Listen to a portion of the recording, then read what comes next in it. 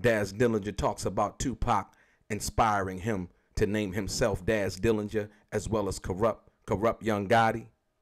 Also, Daz Dillinger talks about how much him and Snoop Dogg were paid when they signed to Death Row. You won't believe it. Daz also talks about his biggest check under Death Row, Paw Patrol, Nate Dogg, and a whole lot more. Let's get into some of this straight game. Yeah. Blackjack. Life is like a game of cards. It's not what you dealt, but how you play it. Yeah. Blackjack. To play each situation correctly. I remember they used to laugh at a brother. And so, like I said, once again, when you talk about Snoop Straight yourself, game. and how would you say? Straight game. Straight game. You a fool. Hey, no. But when you talk about Snoop yourself, Corrupt, Nate, Warren, and rest in peace, Nate Dogg. Give me some of your fondest memories, man, of working with Nate. You know, because Nate, like I said, I haven't heard anybody. Nate had a simple way of doing what he did, but yet so effective. One thing about Nate, he gonna bop like this, boom, boom, boom. Oh yeah, he got that thing, man. You know what I'm saying? Because man, I got so many songs with Nate. You know what I'm saying? And you know, like I said before, publishing, man. You know, my daughter plays piano classically. Is that right? Her name is Jasmine Arnold. She got music albums out right now. She make an album a week. You know what I'm saying? But she gonna run all my music, you know what I'm saying? Because she, you know what I'm saying? So you got do you got a trust? I got everything. But hey, I ain't doing this shit. I'm looking at everybody else shit. Right. Yeah, right. Because plus, I trust in the Lord. Okay. Yes, sir. Yes, sir. No, the reason why I asked that, Dash, is this. Because a lot, Michael Jackson, Prince, when we talk about music and protecting the legacy and the legendary legacy that you've accomplished, when you talk about that, man, a lot of us don't have wills. We don't have life insurance. We don't have a trust to be able to, and I'm talking about a revocable or irrevocable trust to, like you say, because your daughter's going to do that and you set that up for her. And so that her kids can eat off of. And my daughters. Yeah, absolutely. Your daughters, right. Yeah, your daughters and their daughters, you know. Yeah, so can you speak on that? So you got all of that set up? You straight? Oh, yeah, you know what I'm saying? You know, I got life insurance and all that other stuff, but I have my own life insurance, my own money, you know what I'm saying? Got your own money, right, like right. I said before, you know, like accountants and shit back in the day used to say, you need to put something for retirement. You know what my retirement is? Motherfucking ASCAP and BMI. That shit don't stop. Yeah, it don't. That shit. But you on another level though. So for the average cat, he might have had, you know, he might have worked on 1 or 2 songs. You know what I mean, Dash, and seeing some money. But the kind of money that you would see is. I don't brag about that though. You know what I'm saying? You know, I could be doing all that shit. Right. But it's like, you know, I just kick back, I'm humble, you know what I'm saying? And just try to help everybody that need help, who want help, you know what I'm saying? And hey, that's the type of nigga I am. That's why they call me that nigga Daz. We said that's why they call you what? That nigga Daz. That's that nigga Daz. Yeah. Right. Tupac said, y'all pick an outlaw name, pick a thing. You know, he told Corrupt, you're gonna be Young Gotti. He said, what you gonna be? I just popped in my head, I'm Daz Dillinger, nigga. I rob motherfuckers. You know, I usually rob motherfuckers, you know. I was get down, steal dope, rob, slap a motherfucker with the pistol, all that type of shit. I was the enforcer of the Dog Pound, me and Nate Dogg. Right. I heard about that. And knock niggas the fuck out, keep that shit pushing, you know what I'm saying? Dog Pound gang, you know what I'm saying? Absolutely. So let's go back to the beginning. When was you ever back in working in the VIP with Snoop? Because I think they talked about like they had a studio in the VIP Records. Was you back there at that time too? My name was DJ Young Jedi.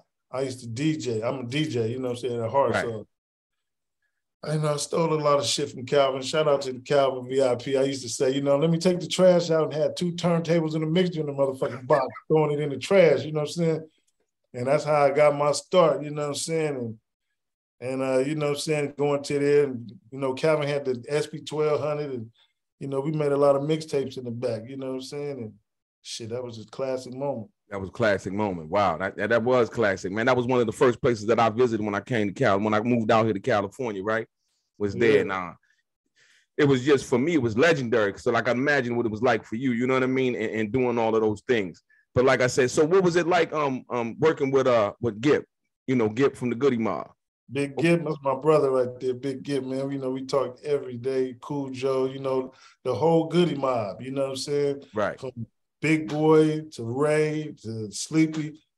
That's who my family down in Atlanta is, you know what I'm saying? So you down in Atlanta, you bi-coastal, you out here, and you in California and in Atlanta? I'm in California, Atlanta, I'm anywhere, shit, anywhere I want to be. You know absolutely. I feel you. So hold on. You had me laughing the other night. So they did the verses, and you went on. I wish. Oh, shit. Hold on. They did the verses, right? And you was like, you was saying how you felt about certain artists, man. Come on, run me through that, Daz. What did you think about? You know what? I didn't even know they had a trash. They trash? Trash. So they fucked the R&B world up with that shit. You know what I'm saying? It's like they had one big gang meeting and shit. Everybody just couldn't control their motherfucking self.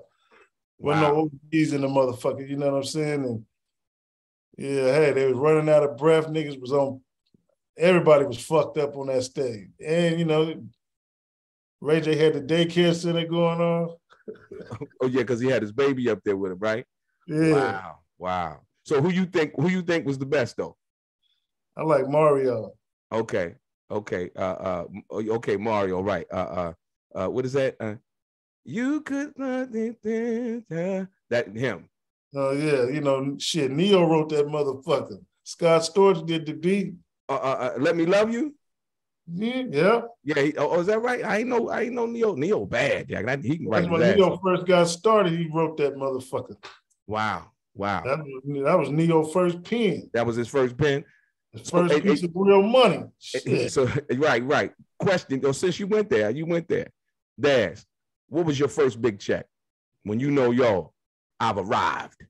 Was it from a royalty check, or was it from when you first signed to Death Row? What was like your first check when you knew? And when we first signed to Death Row, we signed to Death Row for $5,000.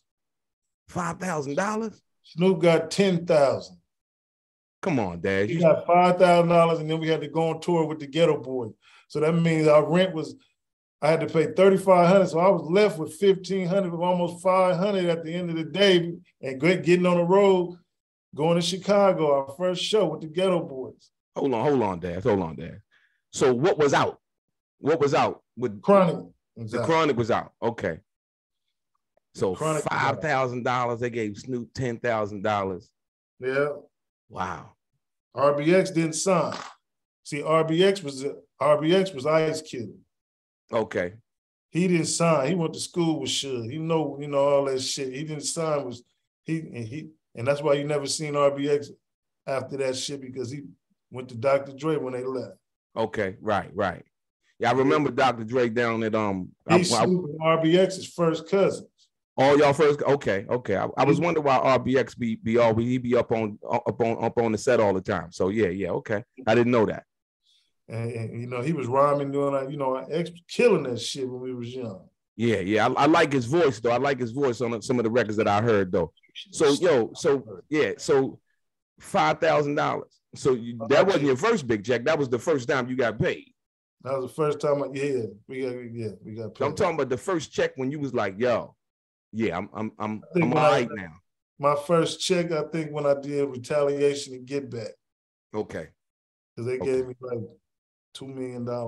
Is that right? Yeah. Death Row? Death Row. Wow. Because everybody else was gone now. So with that being said, $2 million, right? Is that because everybody was gone? Because you didn't get that much for Dog Pound, right? See, what you fail to realize on the Dog Pound, we just made that up. Okay. We never had a contract with Death Row under the Dog Pound. See, that's why I'm asking the question. Yeah, because I don't. Signed under that nigga Daz and Corrupted Kingpin. If you look at it right now, there is no contract that says the Dog Pound. Okay. Now it is because it's a business for us, and trademarks and all that stuff. I got a question too. When you look at Paw Patrol, right? Right. And you look at that logo with the paw on there, what does that remind you of? Yeah, it kind of reminds you. Yeah. Motherfucker stole my shit. My shit came out in 1993.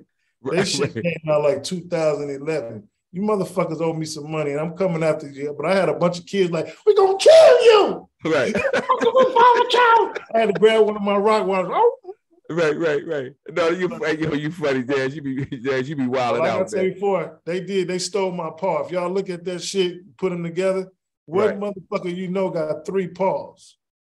True. How come you ain't trademarking? I did trademark it. Oh, you did? I did. You know what I'm saying? Before or after?